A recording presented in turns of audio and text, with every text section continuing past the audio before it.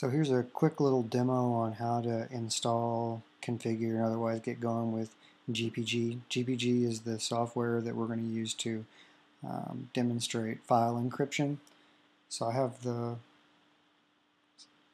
the Blackboard class up here. There's a few little preliminary things that we need to do. First, we'll start downloading GPG. So just download the full package. You can see here it comes with quite a few components. For this, we're only going to use the Cleopatra component and the GPGX component. You'll see why in a minute.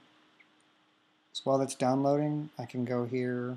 I'm in the lab, looking at the lab, and you'll need to grab my public key. So that's Brian public key txt. And if you just click that, my public key will pop up here.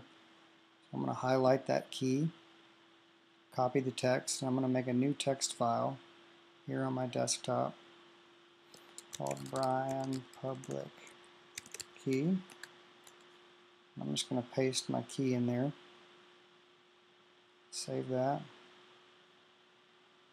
I'm also going to make another text file called Hello World. And save that. And this will be a file that I'm going to end up encrypting. So I think this should be almost done downloading. 10 seconds left. We're done with the key.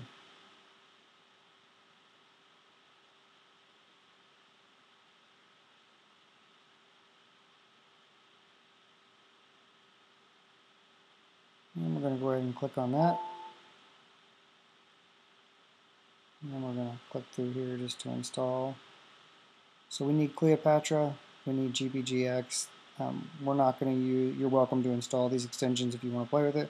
We're not going to use them for the class. Cleopatra is going to allow us to, the desktop icon, Cleopatra is going to allow us to import the keys. And then the GPGX is going to give us an ability to just right click a file and encrypt it. So while this is installing, you're welcome to step through these steps that I'm making here. Make a Hello World demo file if you want to. Go ahead and encrypt it just like I'm going to do in the next steps. Email it to me if you want. Do this before week 5. Make a goal to do this before week 5. And then if you'll email it to me, I'll download it and just positively confirm that I'm able to decrypt it. And as long as I am able to do that, you should be good to go for the encryption part of your lab, and that's worth 30% of your lab. So I would highly recommend you do that. So it looks like it's installed. Not going to view the README. So there's a couple things we need to do now, and we can start with Cleopatra. Like I said, Cleopatra is going to let us load the certificate. So in order to encrypt a file to send to me, you need to use my public key to do that. So we need to import my public key. So we can just go to desktop, and we'll view all the files, and you'll see Brian's public key that we made earlier.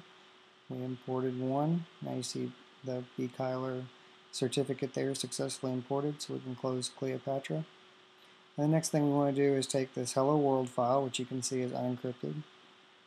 We're going to right click it, go down to the GPGX options, and we're just going to encrypt it. So you get lots of options there. So we can sign and encrypt, or just sign. We're going to encrypt in this case. So we'll hit next. We have to choose what certificate we want to use, the public key that we want to use to apply the encryption. That's the one I gave you of my public key. And we'll click add, and then we'll encrypt. And we're going to get a warning here. I'm not going to belabor the warning here. You can read it. And the meaning of the warning is part of the lab, so I won't go into this. We'll just hit continue, and you can see that the encryption succeeded. So we'll finish here, and you'll see a new file that was created called helloworld.txt.gpg, and that is actually the encrypted file. So if we double click that, you're not going to be able to open it because it's encrypted. So like I said, you're welcome to email that demo file to me by the end of week 5, and if you do it by the end of week 5, I'll be happy to download it, double click it, and make sure I can decrypt it. And if I can do that, you should be good to go for your lab. Let me know if you have any questions as soon as you can.